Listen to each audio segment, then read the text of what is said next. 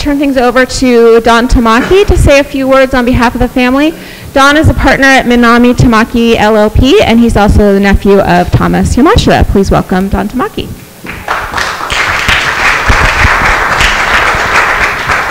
Thank you, Deborah. And ladies and gentlemen, welcome on behalf of Tom Yamashita and his family. Bob Yamashita was supposed to be here, his son, to do this introduction, but I'm your stand-in for today, so thank you. Just a couple things about Tom, and within the context of today's presidential elections, where there's so much talk about rounding up of immigrants and by Donald Trump and Ted Cruz saying we have to surveil and secure Muslim neighborhoods, whatever that means.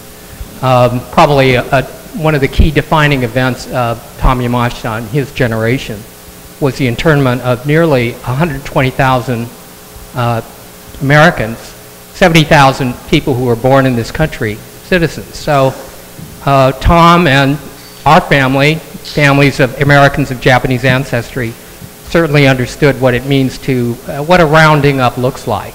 And I think that spurred really the formation of this modest but important award that he and his family has endowed. I want to give you a little bit about the background of the committee's selection process. I mean, each year we get fantastic applications. And so the question is how you distinguish one from another, which ones rise to the level of being the awardee and worthy of the prize. And, you know, this is not a big monetary reward, but we take it very seriously. And we hope that it is an important resume point to the prize winner, and also spurs them and encourages them to keep on doing what they're doing. So the topic of the award is social change. And the committee does really a pretty rigorous back and forth among each other. And there are many people who start out with wonderful thesis propositions in academia. And they're all excellent and worthy and interesting. But the ones that have gotten sort of to the next round are those who then take that and become, let's say, a convener, someone that meets and begins to spread and discuss, you know, their thesis topic and their theories. And then there are those who rise to a level further and become teachers. They bring that to academia. It becomes a further topic of discussion and development. And then the next level of people rises to the level of thought leader, you know, leading proponents of what they are doing. And to get even higher than that, they become implementers. And that is to say, they go out in the real world and they test their theory and they act on them. And then if those projects are successful, then you become a change agent, which is like the home run of the Holy Grail, I think, of what dissecting in our own simple way what social change really means. And so in reviewing the award application of Aileen Suzara, we were very impressed with that, and among many, many qualified and excellent applications, hers stood out. So I want to send our congratulations to the family, welcome friends, Professor Savoy. I'm looking forward to your talk, and glad you're all here. Thank you for spending the time to be a part of this important event.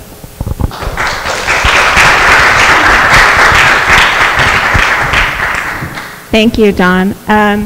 So now, as you know, this year's award winner is Aileen Suzara, and she was nominated by Rosalie Z. Fenchel, who's the program manager of the Berkeley Food Institute.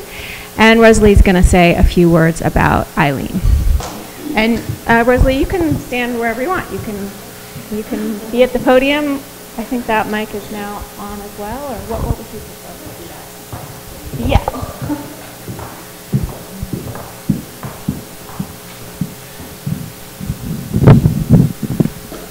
Yeah. I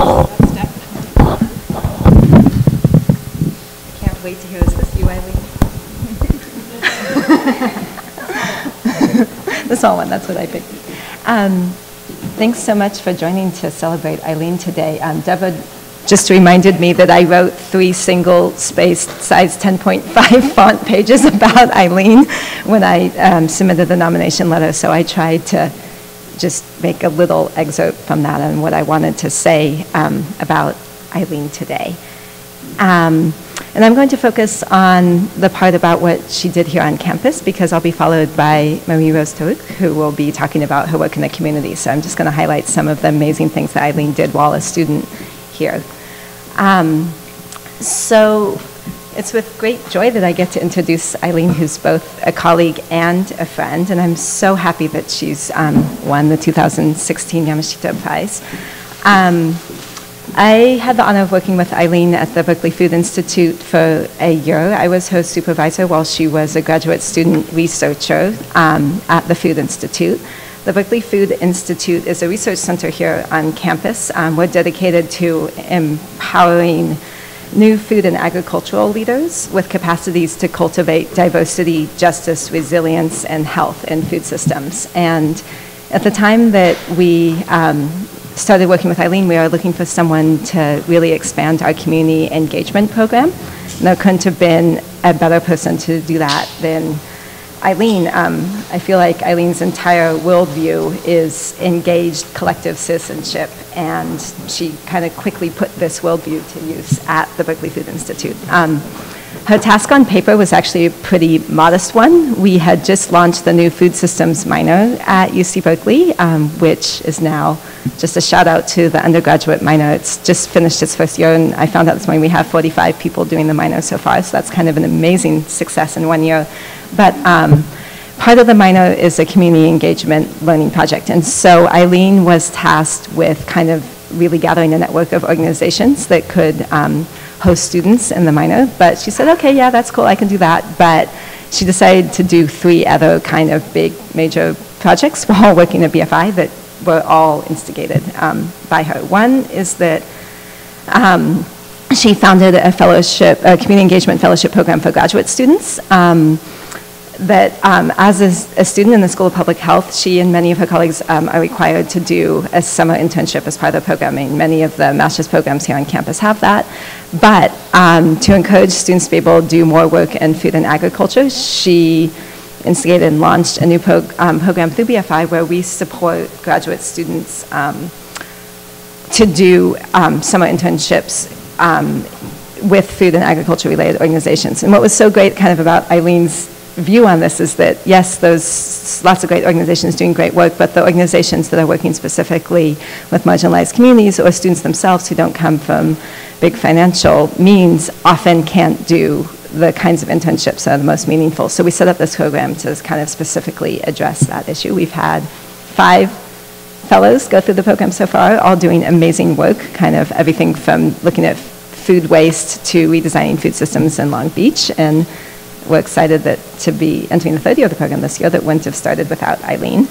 Another thing that Aileen did is she created a weekly newsletter of student opportunities. I can see a bunch of people in this room that I know are signed up for this newsletter.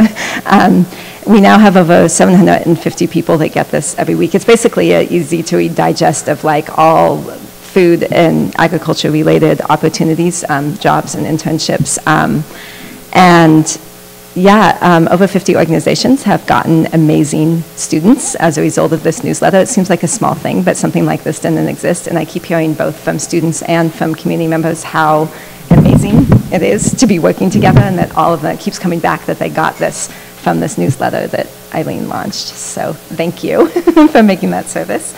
The 3rd thing I want to highlight that Aileen did is she really turned a reflective lens on issues of diversity, equity, and inclusion here on the UC Berkeley campus, looking at who studies food on this campus. And she recognized and named that folks involved in food and ag studies at UC Berkeley don't necessarily represent a kind of broader diversity within the UC Berkeley community, and also the larger community that's most affected by a lot of the biggest problems in our food system. So Aileen And myself and several other people on campus worked to get a grant from the Division of Diversity, Equity, and Inclusion to focus specifically on and looking at these issues within food system studies at UC Berkeley.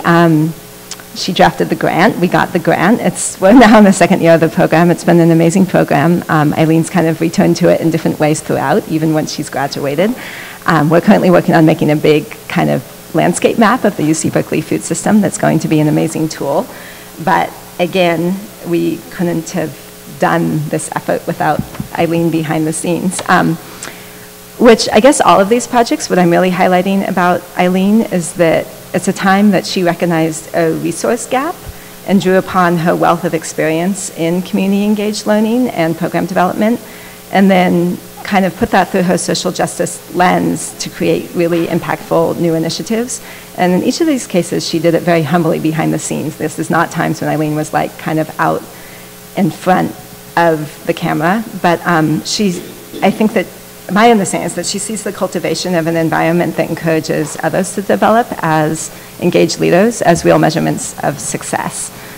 And that's something I admire very much about Aileen. I also want to say that she's an incredible public speaker, and she's looking nervous as she's about to speak. But she's a frontlines teacher too. Not all of her work is behind the scenes. And I think it's this rare combination of like subtle and charismatic leadership skills that makes her such a good match for the Yamashita Prize. So I do want to end with one example of one of the times I've been personally affected by her as a public speaker. After she graduated with her master's in public health in May 2015, she came back to campus in October. The Food Institute and a bunch of other organizations held this great public event called Decolonizing Foodways, where we are really looking at what it means to liberate our diets from colonial relationships of production and consumption. And Aileen was one of our chefs for the event.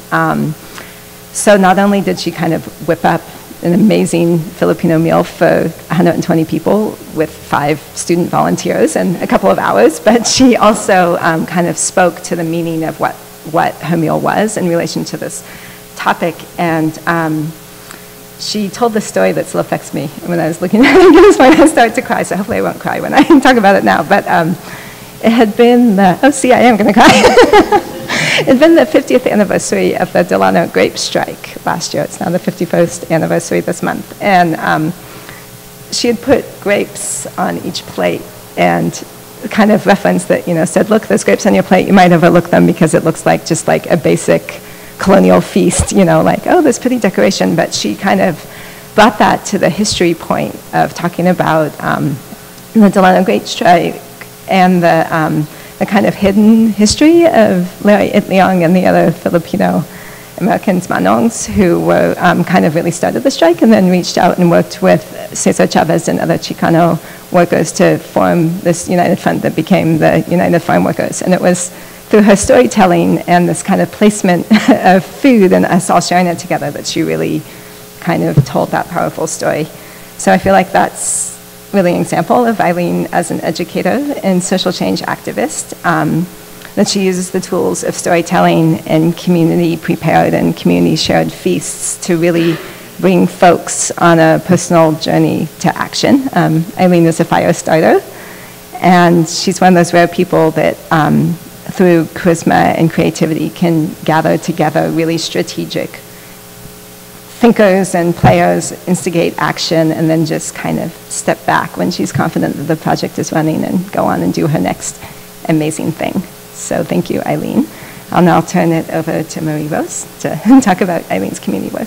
It's so wonderful to be here and to get to celebrate the amazing and wonderful Aileen Suzara. I am taking after her leadership on the FACES board, the Filipino American Coalition for Environmental Solidarity. When I first joined FACES, Aileen, in her even younger youth, was the took on the chairwomanship of FACES, and in that she helped transition this founding board of multi-generational folks and took it on as a youthful person and said, I can do this. And it's that big spirit of Aileen that has carried on through the organization. And our small volunteer organization of FACES is small but mighty. We've taken on the US military on their toxic legacy in the Philippines. We've taken on the Chevron Corporation and their toxic legacy in the Philippines. And now we're taking on the small campaign of climate change as it affects the Philippines. And through that, I think the big spirit of Aileen, I'm going to tell you a few stories about those campaigns that will show you Eileen's big spirit and why she is so deserving of this prize and more. One of my first stories, so when I first joined, Aileen had ushered in a new campaign to take on the Chevron oil company that was part of this oil depot in Manila, in Pandacan. And imagine oil tanks as big as a stage and dozens of them that are next to homes and schools in the Philippines. And FACES partnered with a local organization, Advocates for Environmental and Social Justice. And Aileen was part of the campaign that was helping to figure out how we would take on these oil giants and make them move. So imagine that. Tanks as big as a stage, littering the neighborhood, and Aileen helping to figure out how we were going to do that. And one of the trips that we took to the Philippines that Aileen and I got to be on was a field trip to where the pipeline started in the southern part of the island. And we were visiting an oil terminal, and they also had an old oil refinery, and we were trying to figure out what was going on there. And so we had a driver and us in the car, and we were searching out what was happening inside this oil terminal. And here comes the security coming after us. So we had to do a getaway, and it happened that the getaway, this is a totally family campaign. The getaway driver was her dad. And so it's just like this, the spirit of Aileen and this campaign is so much about family and making sure family and community are all right. And so we're also celebrating the victory of that Pandacan campaign against the oil depots. As of last year, the local organization was able to get the oil depots to move out. 3 major oil companies, and one of our members actually was there in December and showed us pictures of these giant oil tanks and the walls of them torn down and on the ground. And Aileen was instrumental in making sure that that campaign was successful. Yeah. And so when we pivoted to a climate change campaign, as we were seeing Typhoon Haiyan lash the central Philippines, we said we needed to do something about that. And so there was obviously the support that we needed to lend to our sisters and brothers and families in the Philippines. And then we also thought there has to be something done here in the US, in the Filipino-American community in the Bay Area. And one of our sister organizations, the Filipino Advocates for Justice, and their youth program in Union City, lots of Filipinos in Union City, they had wanted forever, they had a dream also of setting up a community garden next to their office. And Aileen, like, her spirit like glowed, and she's like, that's my dream too. And let me help make this happen. And so the Bahay Kubo Garden, which Aileen spearheaded for FACES and with the Filipino Advocates for Justice, is a testament to her her big spirit, her commitment, the ease that she does her work with, and that, you know, getting her amazing master's degree from Berkeley, and you know, and her food experience and her land experience from Santa Cruz and Pie Ranch and all the places that we followed you She brings it to the youth of Filipino youth in Union City for this Bahay Kubo garden. And on top of that, of course, she not only keeps her skills and love of food to herself, she has to share that, not just feeding us, but I think, you know, that the aspect of social justice work is to make sure it spreads. And so I am the humble recipient of Aileen's brilliance through my 12-year-old son, who's part of the Sama Sama Cooperative. It's a Filipino summer camp that was now in its 3rd year. And Aileen is head chef at Sama Sama Camp in the summer. And as here in the U.S. is a busy mom, and many busy moms who are actually former FACES board members in Sama Sama, it's hard for us to show our kids how to cook Filipino food. But Chef Aileen, Auntie Aileen, every day showed our kids how to make Filipino food. And so now my son will tell me about Filipino dishes that I have never had because Auntie Aileen showed him how. And so with that spirit and Aileen's love of community and love of land and love of justice, we're so proud of you from FACES to be receiving this prize.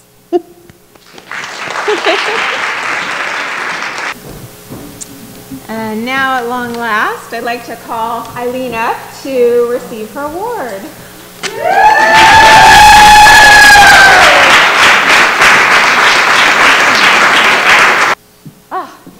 I also told my fiance here that I definitely wouldn't cry today because today's a celebration and it's Halloween, but definitely feel the tears welling up inside just from the fullness of what's here. So everyone,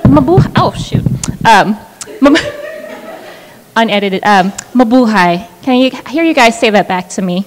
Mabuhay. Let's do that one more time. All right, we're warming up. We'll have a good one at the end. But just thank you so much. Thank you so much for gathering here today. Thank you so much to the family that has put so much of their care and intention behind this award, for the organizing committee, for Rosalie and for Mary Rose for coming up and sharing your words and your stories.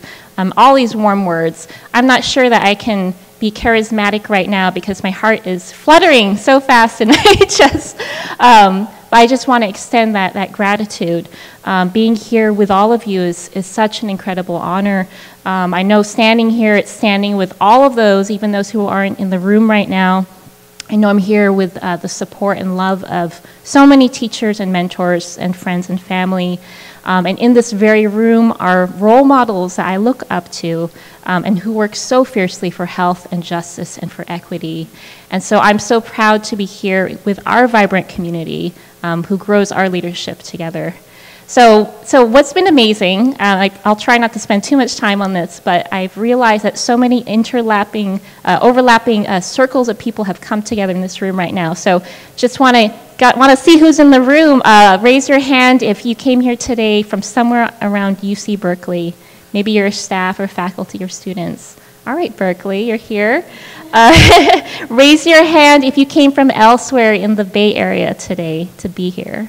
All right. Raise your hand if you came from somewhere else in California that's not in the Bay. Raise your hand if you came today from Michigan. Come on. Okay, there's one in the front. I knew it. I specifically planted that in here. We have. Raise your hand if you went to Mount Holyoke at some point. All right.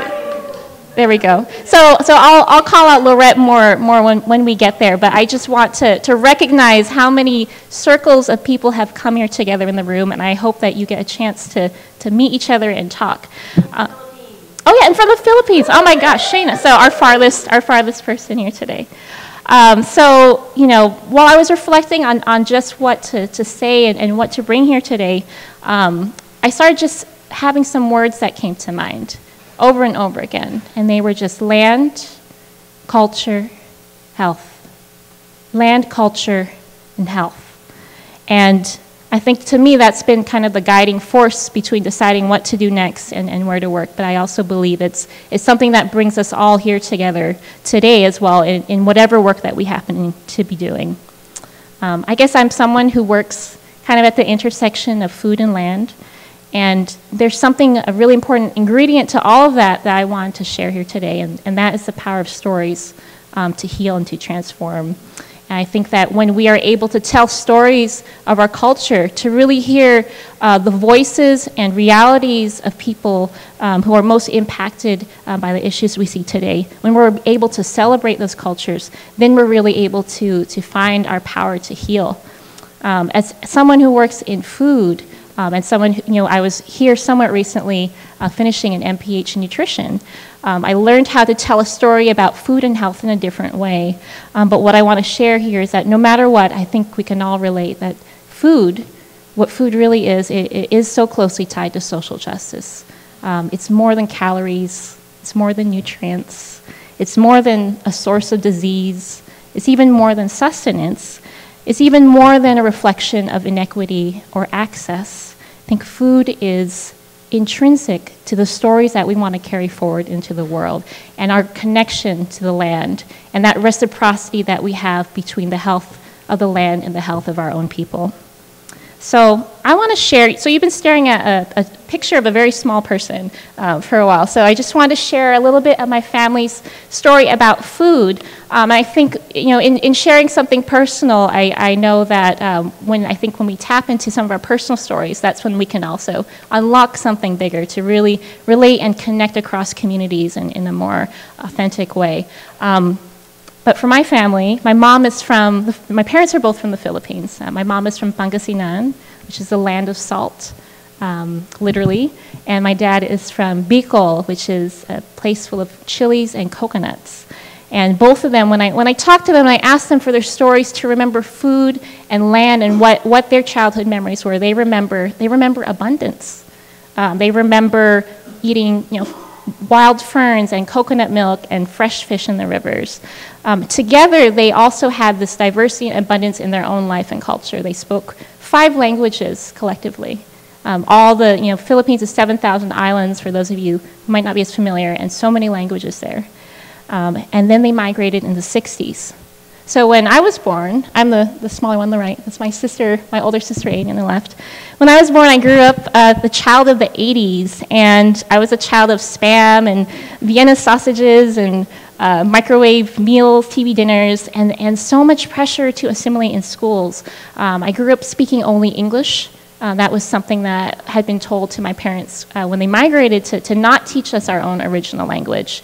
I think there's kind of I understand now that they did what they had to do. That was a survival tactic, but it's something that we've learned, that doesn't need to be done anymore. But as a young person, I remember really searching how to reconnect, living so far away from the land of our ancestors. How do you reconnect in a really authentic way? And for me, food was the beginning of that. And when I was able to unlock a connection to cultural foods, made through exploring, there was one cookbook that my mom had brought from the Philippines in the 60s that was full of Filipino recipes. That one cookbook and asking these questions to my family, that was unlocking into what ended up becoming a lifelong affair with understanding a connection between food and who my family was, and in essence, what was our relationship to place. So here, on the left, just want to share some images from my parents' province in the Philippines, some of the rice fields there. And there on the right, this was a time when everything changed. So I was 8 years old there. I met my grandfather for the first time. He introduced us to green mangoes. And what I learned later from him was that he was our last kind of living linkage to our agrarian past in our family. And he was a farmer before World War II hit the Philippines and turned that pathway towards, he joined the military and became a pilot instead, but still continued to love food. So I guess where I want to go from there is just to share that over the years, as a second-generation Filipino-American who had been activated, as Mary Rose shared, by the environmental justice movement, and yet still kind of held food in a separate, it was in my second heart. I had my first heart here, focused on land-based work, and food was somewhere there. I began to try to find ways to really bridge the two and figure out how our communities, how we could be at that overlap between those. And I decided to train as a farmer in my early 20s. I'm in organic farming. Raise your hand if you here grow food yourself in some capacity. All right, raise your hand if from another generation back, maybe you had more farm roots there. Maybe if it's been 2 generations back from that. All right, so I wanted to just make an immediate connection in this generation. And what I found was, as much as I loved the process of training in organic agriculture, agroecology specifically, the process of seeds and saving, and how it seemed to be a step away from the extractive economy and all of these kind of harmful practices that were polluting the earth. But at the same time, I was like, why do I feel, as a young person of color, kind of alienated within the good food movement? Why would it feel that way? It didn't make any sense. And it seemed to be that when I would walk into different organic or sustainable food conferences, or even open up curriculum, I could sometimes just count on one hand the number of brown or black people who were there with me in rooms sometimes of hundreds. There was this missing piece. There was a sense of something that was a gap that needed to be told, a story that needed to be told. And all of that, I think, coming from a background in EJ, seeing frontline communities who were fighting for land and food and water, and then seeing this kind of the good food movement, and yet not seeing the bridging between that. That was really an impetus to try to bring those two together. I wanted to know where and how we could bring our stories of resiliency and leadership into these kinds of spaces. So I wanted to tribute the Filipino and Filipino-American farm worker history that's right here in California. Mary Rose, I love how you brought back and kind of conjured up the names of people who were involved with that. Rosalie too. We are in a place that is rich in the stories and histories of people of color who have really built agriculture and food in this country, and yet too often we don't actually feel and hear those stories told. And now I'm just kind of going to pivot from that. I think the stage has already been set into what Bahay Kubo is, but I think in part of wanting to change the narrative and to kind of reclaim the voices and roles of folks of color, Filipino Americans, of our collective strength, was how do we make it something tangible and something real and something immediate. And so this image with these beautiful faces are some of the young people from Filipino Advocates for Justice, who I just really want to shout out here. They've been around for, how long, 40 plus years, and incidentally, some of the founders, back in the day, they had founded and really continued to work after, some of them had gone to UC Berkeley, actually, and continued to recognize this gap, this need, and just continue to work. And they do amazing, direct service and organizing within the Filipino American community. And after this linkage that was made between faces, Mary Rose played such a bridge role in connecting with Filipino Advocates for Justice and their youth in Union City. We decided to converge everything that we cared about, land, food, health, climate, and to build this demonstration garden, which is Bahay Kubo. Okay, a lot of words are going to suddenly flash up on the screen, don't worry. All right, so I'm not going to actually sing right now because I want us to hear Lauret. But this song, just in terms of bringing stories and culture to the fore of what we do, this song was actually one of the inspirations between how we want to structure and plan this garden. Raise your hand if you've seen or heard this song before. Bahay Kubo. All right. So basically, it's a children's song, and it was actually the only thing I learned in Tagalog when I was that little girl there. I couldn't speak any phrase. Oh no, I could say I'm hungry, I'm thirsty, and then I could sing this song. So those are the only things I could do. But this song, I think we kind of settled on this as an inspiration point because it was a reminder that all these stories of, whether we're talking about agricultural or cultural diversity, they're already rooted in our culture. We just have to reclaim that and unlock it and turn it into something that's going to work here in our time. So we took this song, which is all about these delicious vegetables which can grow even in a very humble setting. And we decided to turn it into a plan. And so the youth were gathered and they had their collective input What do you want to see grow? How do you want to see it grow? The land that we were on was actually, you'll see a little bit more in a bit, the land we were actually on is next to their office. It's small, it's not actually much more than 1/10 of an acre, but it still means something. There aren't a lot of urban gardens in that area. And the land had formerly been a grocery way back in the day, and then had just been kind of waiting, I think, for these youth to turn it into something alive, and that reflected who they were. So we took that, turned it into a map, into a plan. This was submitted to Berkeley's Big Ideas contest, and through some of you who are here today, was able to move forward and to actually place first and get the seed funding for the Food Systems Award through that. So that launched the garden. I think we have to thank so many people for that, the organizations, and also the recognition that, while we were applying kind of against different, more tech-based food systems interventions, we were kind of showing that sometimes the biggest innovation of all is to reclaim roots and to reclaim culture as a way to move forward. Not everything has to be high-tech. Something can be low-tech, and it can take us further. So the garden has continued to grow in Union City. These are some of the amazing youth and neighbors, and it is coming really rooted in Filipino American stories, but also the broader community to find a place of welcome and connection and healing and resiliency. And, even beyond that, we've actually, there have been climate justice delegates from the Philippines who have visited California and actually come to the garden and speak there. So it's really become a place that's alive. It's so full of potential. And even, it's something, I think, that holds the seed for so many other things to come out of. And I did want to share one more image to kind of share a little bit of what Mary Rose was speaking about, which is Sama Sama Cooperative. So this is a camp that was founded by this incredible collective of families, many of whom are environmental justice activists or had been part of FACES, and really recognize this need to instill a sense of groundedness through land and culture and identity and language, including a food-based component. So it's been my deepest honor to come in there as their chef, get to work with these amazing young people cooking things from scratch, as well as tying it to their bigger picture questions. This past summer, their theme was fire and resistance, and so the menu we devised together was looking at the ways that food could nourish movement building. These are with children too, so just keep that in mind. You got 6-year-olds who are thinking about the movement, and so I think we're all in good hands knowing that these kids are doing these things. All right, so I guess just to transition, I think one of the most surreal things that is happening right now is that sitting in the front row, is one of my dearest mentors and friends and a teacher back from when I was a tender, 18-year-old who was shivering, fresh from Hawaii and landed in Massachusetts and didn't know how to dress for the snow. And I walked into an environmental studies class, not sure if I knew what to do there.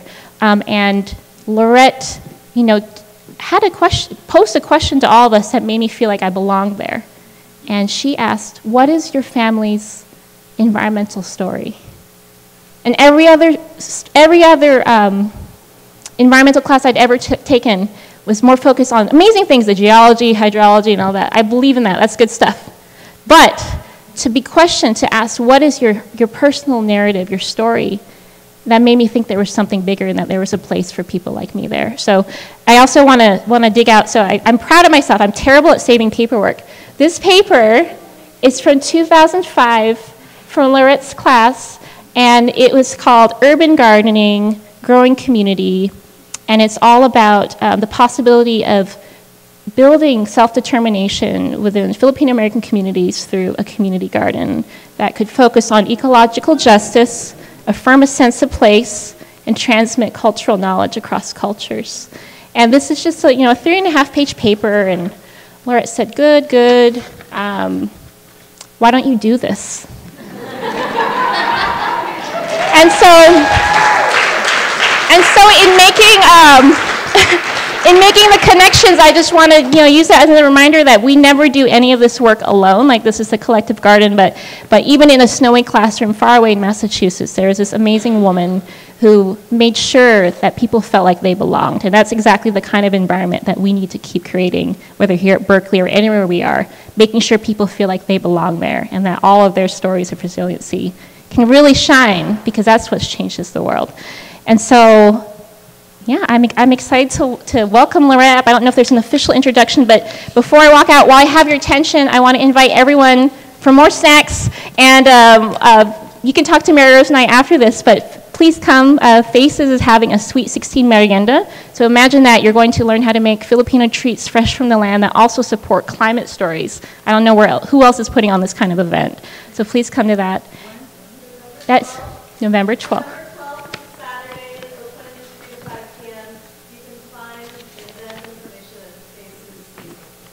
Yes, there you go. So thank you. And now let's welcome up the wonderful Lauret. Hello, everyone. I should say that I had notes, but now, based on what I've heard and everything that Aileen said, I think I need to throw them out the window. I do want to say how happy I am to be here, and hello to everyone. I am grateful to be able to honor Aileen, this activist, this author, this creative woman, this gift. She has touched my life so deeply, and I'll tell you more about that.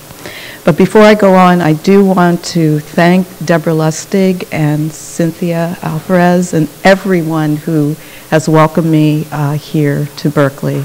It's been wonderful, truly wonderful, and I want to thank you for coming. So, given that I know time is a little short, I'm not going to read or talk as long as I had planned, but still, it'll be good. I hope it will be. I do want to say that one of the benefits of being a teacher at a liberal arts college like Mount Holyoke is that I have a chance to work with not just amazing students, but amazing thought leaders who perhaps at the age of 17 and 18 don't believe that they're that, but they are. And there's Aileen is here, Jen is here, Tracy is here. There are other Mount Holyoke alumna here in this room. And I have to say to you, and I'll say it to everyone, I think the best thing about being a teacher is that you're also a student. Aileen has taught me as much, or if not more, than I've taught her. And the same applies to the other students, former students with whom I've worked. It's the reciprocity. It's the continuing. And the one other thing I do want to say about being a teacher, and for those of you who teach here at Berkeley or at any other place, from elementary school on up, when a student goes on to the next level, that is, graduates, sometimes I feel as if I'm the remedial student who's been left back, that they're going on to do things in life, and, well, here I am. But what I really realize now is that interchange, that the reciprocal relationship, it begins there, but it continues throughout your life. And Aileen, thank you. Thank you for your kind words. And the tears are here. So I also want to say that Aileen has been doing this work since the get-go, since she first arrived at Mount Holyoke College. And what she may not have told you is that she is an amazing writer. And at the time when she was a student, I was working on a collection of essays by writers of color to essentially blow out the definition of nature writing, because I had been told at a conference, or actually asked the question at an environmental conference called The Art of the Wild, and I was perhaps one of a handful of people of color there. Well, why is it that people of color don't care about nature? But they didn't use the word people of color, they said minorities. And it went on from that. And of course, that's a ridiculous question. And I invited authors, everyone from Jamaica Kincaid, Joseph Bruchac, Nikki Finney, Kimiko Han, Robin Wall Kimmerer, David Masumoto, Yusef Komunyakaa, the list goes on, to answer that question. And I also asked Aileen, and she contributed an essay about invoking the ancestors that Between You and Me is about the best in the book. And I just noticed in Eileen's bag that she happened to have the book. So what I'd like to do before I get started is just to read the last few words of her essay to give you a sense of family and the significance of storytelling.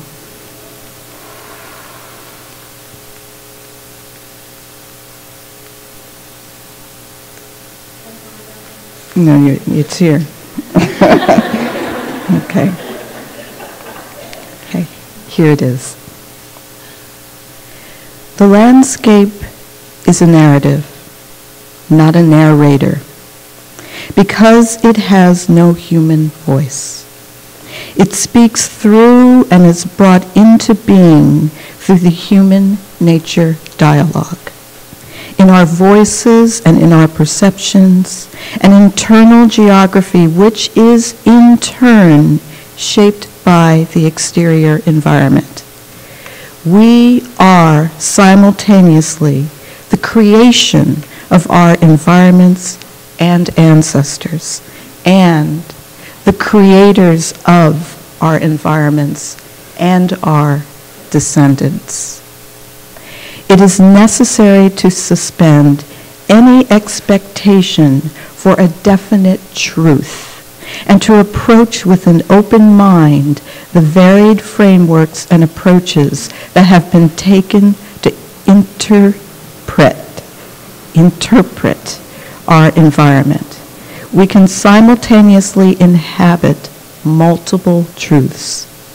Through this realization, it may be possible to forge a middle path, one that sees the immense power and frailty in human renderings of our environment. She wrote this at age 24, and yeah.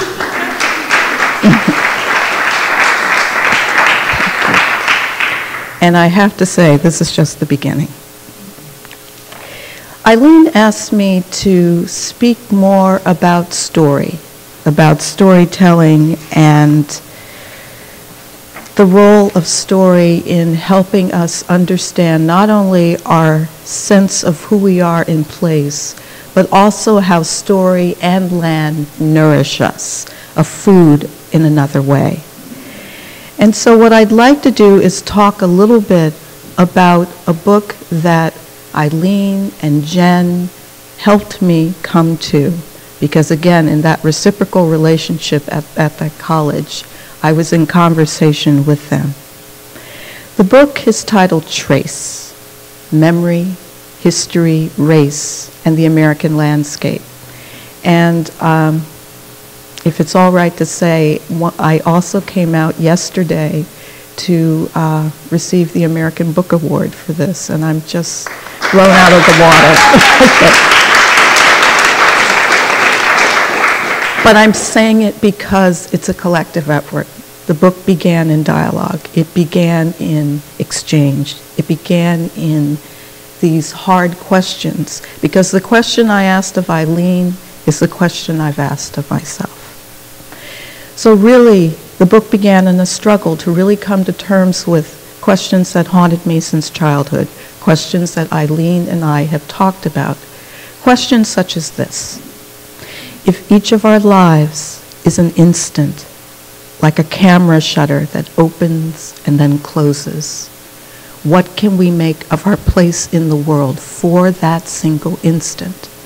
And then over time, over generations of family, what do accumulated instants mean? The book grew to become a mosaic of personal journeys and historical inquiry that crossed a continent in time. Going from the San Andreas Fault Zone, which I know you all know well here,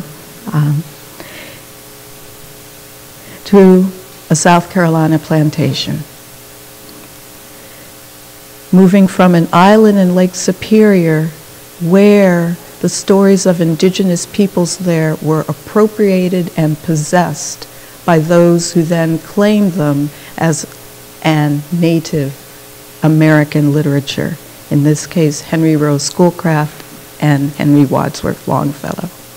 From that island to Indian Territory and the black towns that were established there after the Civil War in what is now Oklahoma. From national parks to burial grounds, to the names that this country wears and the origins of each of these names. And from the US-Mexico border and its beginnings to the US Capitol and its beginnings.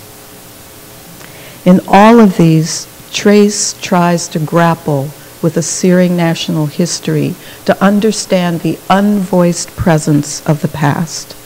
Because the past lives in the present. It touches each of us. It touches us in what we think and do and in who we are. And it's important to understand how each of us is marked to then move forward. What I'd like to do, again briefly, is to give you a sense of the book and give you a sense of the significance of story that Aileen mentioned. And I'm going to read a little that introduces you to why I think this work matters, not just to me, but as a journey for all of us. And then, because there's a little event that might be occurring next Tuesday that some of us might be thinking about, I'll take you to Washington, D.C. Has anyone lived in New England? Hands up. Have you been there in winter? Okay, all right. And have you braved the ice in winter? All right. For those who haven't, what I'm about to read is not stupid, or you might think it is, but I'm here, so it wasn't entirely a bad idea. And it's called Thoughts on a Frozen Pond. In the dead of winter, I like to walk on water, held above liquid depths of a nearby lake by a vast frozen plain. This ice demands respect. I look again, listen again, attentive to any crack or yielding to my weight. And when the surface is more solid than a hardwood dance floor and much thicker, I venture far. Even then, I hear the gloop, a distant blurp, a muffled gloosh. Water undulates beneath ice and me. Sunlight appears to emanate from above and below on cloudless February days, raying through the crystalline lattice underfoot. With my eyes but inches from the surface, any sense of depth, of refracted distance, yields to a sense of motion, arrested. Air bubbles halt in mid-ascent. White oak leaves descend as if on invisible steps, suspended for one season above the lake bottom. The recent past lies beneath me in these marcescent leaves, plucked and blown here by January's heavy winds. Inches away, they are out of reach because I kneel within the next stratum. Thoughts of time's passage always come to mind on such walks. Thoughts of how memory of any form becomes inscribed in the land. The hills surrounding this lake and my home are worn remains of long vanished mountains. Glacial debris from the last ice age produces a rock crop in my garden each and every spring. Stone walls that 2 centuries ago bordered fields and pastures now thread the dark heart of forests. Lauren Isley wrote in The Immense Journey that human beings are denied the dimension of time. So rooted are we in our particular now. We cannot in person step backward or forward from our circumscribed pinpoints. I cannot touch a leaf encased in ice, nor can I feel the calloused hands that once stacked these walls. Yet we make our lives among the relics and ruins of former times and former worlds. And each of us is, too, a landscape inscribed by memory and by loss. I've long felt estranged from time and place, uncertain of where home lies. My skin, my eyes, my hair recall the blood of 3 continents as paths of ancestors, free and enslaved Africans, colonists from Europe, and peoples indigenous to this land converge in me. But I've known little of them or their paths to my present. Though I've tracked long bygone moments on this continent, from rocks and fossils, those remnants of deep time, the traces of a more intimate lineal past have been hidden or lost. Yet to live in this country is to be marked. Life marks, seen and unseen. We are marked by its unfolding history, whether we realize it or not.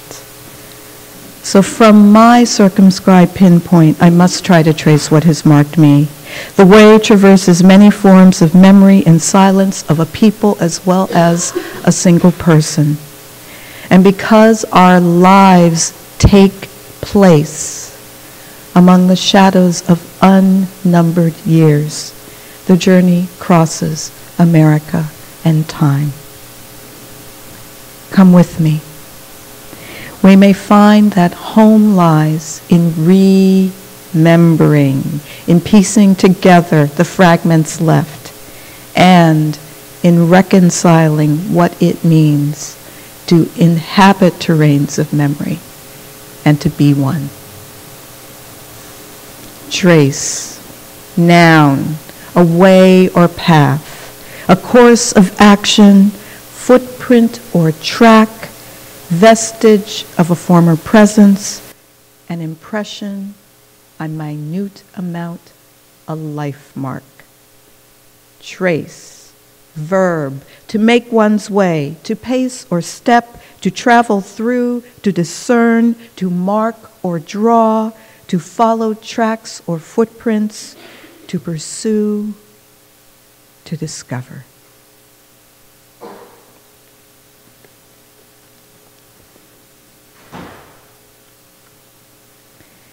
So what I'd like to turn to now is a place that will be on the news quite a bit next week. It's on the news now. And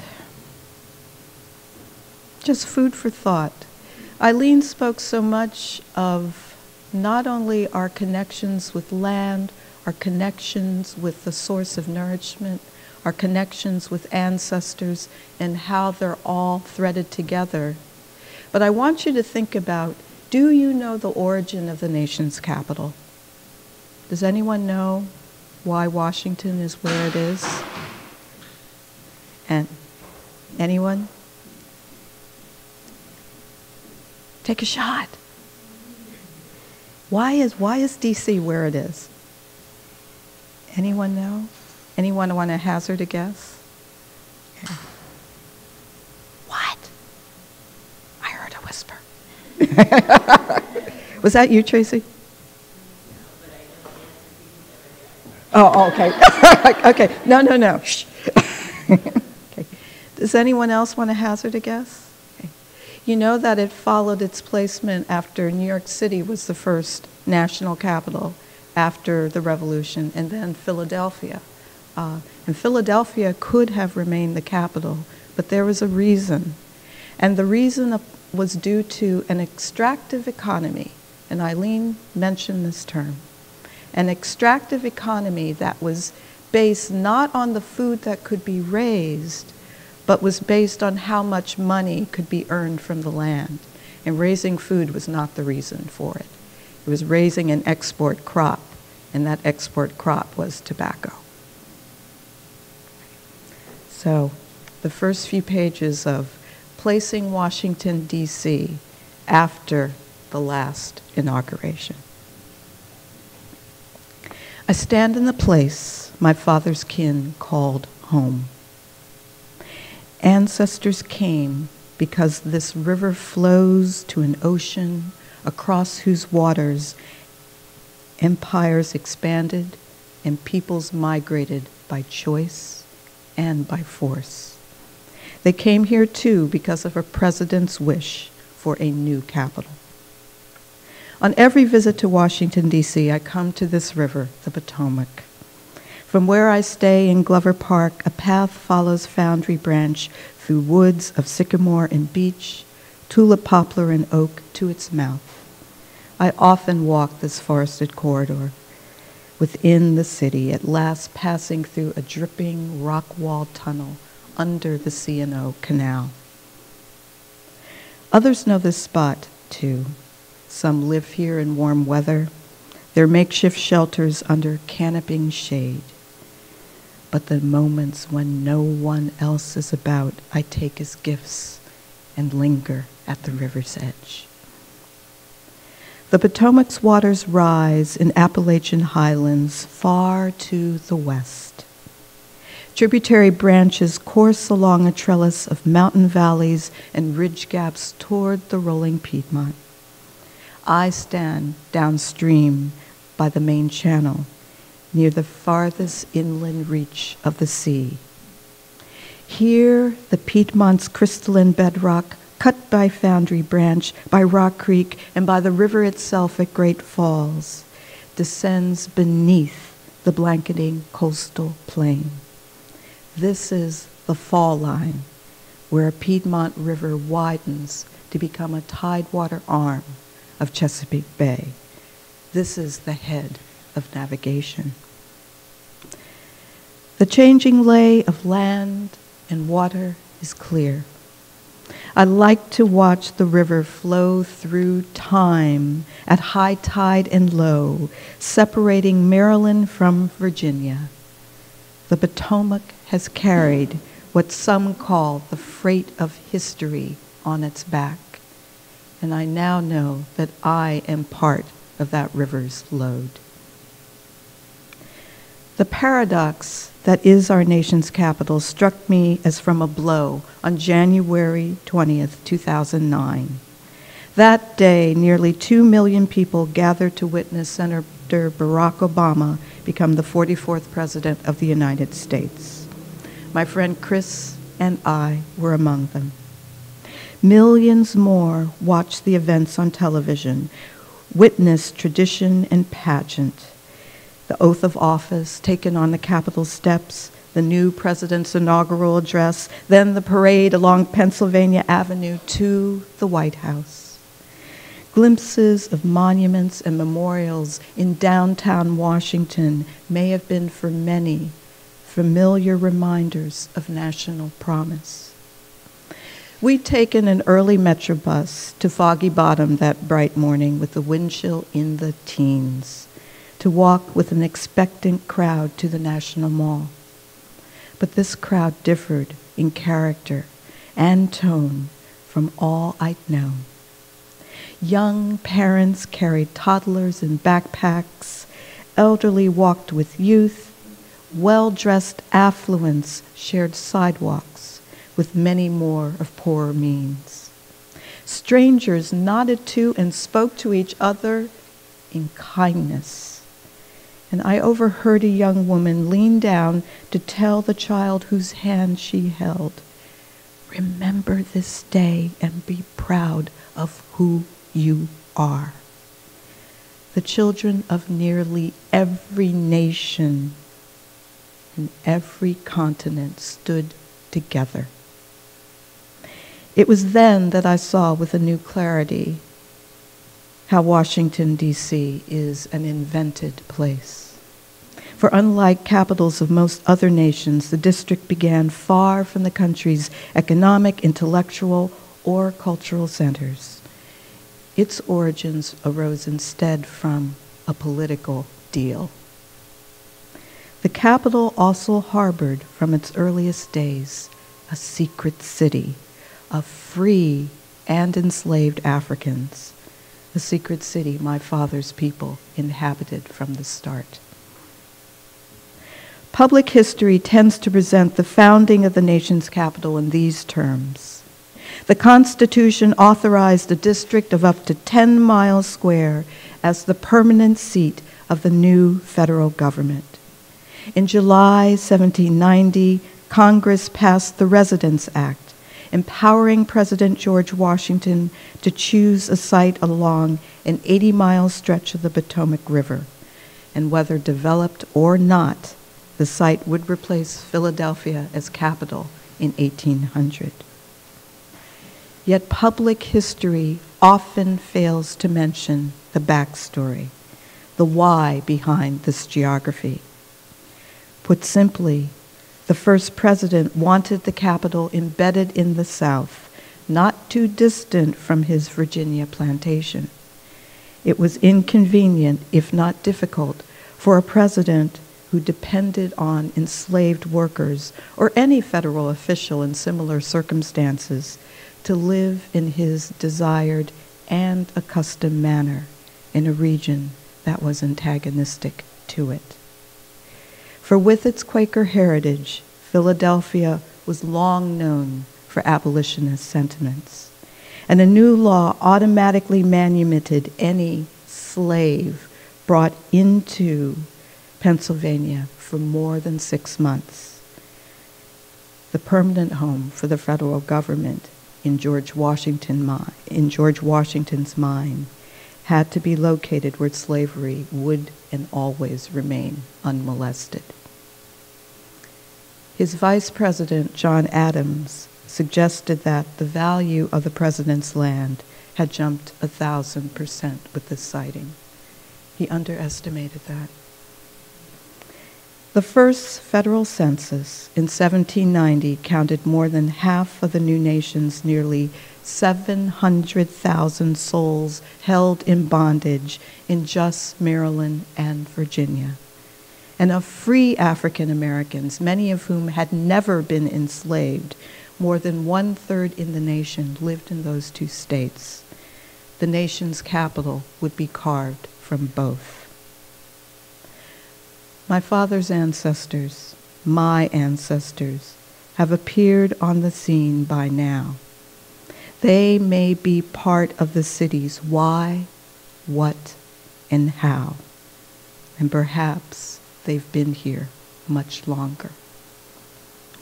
That's all I'll read, but the point, or one of the points I want to make, is that when we think of how we use the land to grow, it has a long history, and some of that growing was based primarily or even solely on what could be gained financially.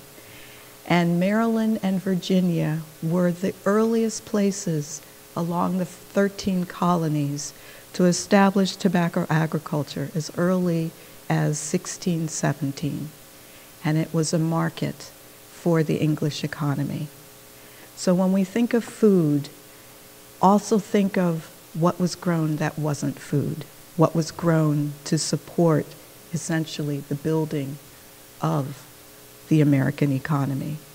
Agriculture has always been key for good or for ill. But with that, coming back to what Aileen has done, what her colleagues have done, we know that foodways are part of our lives, they're part of our heritage, and they're part of our future. And turning from a sad note of the past, let's turn to a happy note and celebrate this wonderful woman, Aileen Suzara. Yeah. Okay. Really.